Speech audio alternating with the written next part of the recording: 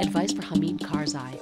A mega talent agency is born, and tragedy on the torch relay. Good morning, this is the New York Times Minute.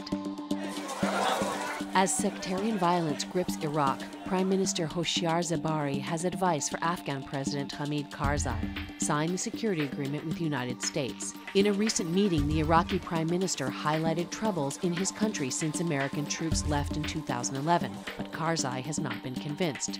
A big shift among Hollywood's talent agencies. Ari Emanuel, the brother of Chicago Mayor Rahm Emanuel, and his firm William Morris Endeavor have acquired IMG for $2.3 billion. The result? One of the largest talent agencies worldwide and a portfolio that includes Peyton Manning and Justin Timberlake.